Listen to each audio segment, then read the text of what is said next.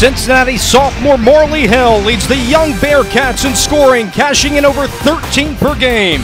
Her club invades our territory, and at the forefront is Temple's Tiana Williams, a three-point threat who is the lone senior for the Cherry and White. And with that, we welcome you to the American Conference on ESPN. We're nestled inside one of Philly's cherished basketball arenas, McGonigal Hall, where the Temple Owls host the Cincinnati Bearcats. Great to have you with us this evening with former Virginia standout Chelsea Shine. I'm Dave Leno. Both these teams duked it out 17 days ago with Temple victorious by 17. In fact, Cincinnati relinquished 33 Temple field goals in that matchup, the most they've given up all year. What are your big takeaways from that game? Well, a few weeks ago when these two teams matched up, Cincinnati gave up some early baskets, which led to Temple's offense in transition. And then in the second half, Temple able to shoot over 58%. Erica Coville, 9 from 9 from the field.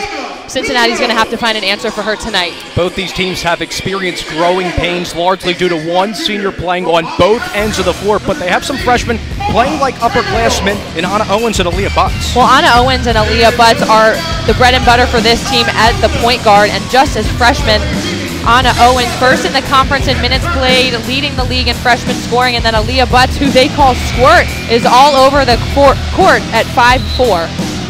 It's the 9th straight game the Cincinnati coaching staff has opted for this starting five. Chelsea Jamison is the lone senior who sees time, and Marley Hill has punched in 7 double-doubles in the last 10 games. Meanwhile, for the Temple Owls, Aaliyah Butts makes her 8th consecutive start. In place of Fionda Fitzgerald, who's coming off the bench as the 6th man.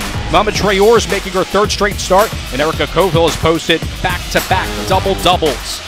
Leading the Bearcats is Jamel Elliott. In the midst of her 6th season, the team started out at a pedestrian 1-8, but have since gone 4-4 in the last 8 games. And on the opposite bench is Tanya Cardoza, her 7th year at the Temple helm. Started conference play 3-0 for the first time since the 2010-11 season. Since then, 1-2 with losses to USF and UConn.